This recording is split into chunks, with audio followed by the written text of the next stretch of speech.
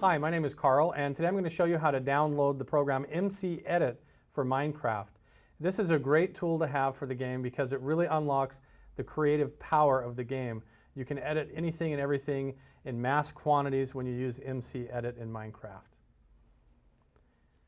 So what you want to do is go to the website mcedit.net, and once you're here at this page, you want to pick the platform that's going to fit your computer or your PC best.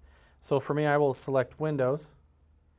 And then now we have different operating systems. You have MCEdit 1.71, there's 32-bit and also 64-bit. So just make sure that you know what your computer is, either 32 or 64, and download the appropriate folder.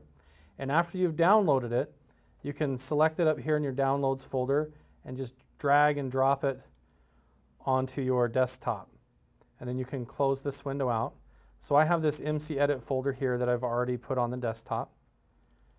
So you want to open that, and you'll see this file here called mcedit.exe. That's the executable file, and that's the one that you want to run. So go ahead and double click that and hit run.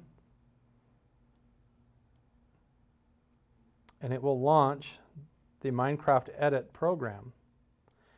So you'll have this entire window here. There's lots of different things that you can do. You can either create a new world or load a world, open a level. So we'll select load a world.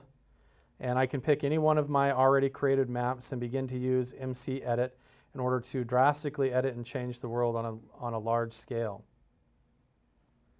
So my name is Carl, and I just showed you how to download MCEdit for Minecraft. I hope this helps you expand the gaming experience and that you can have a lot more fun with it.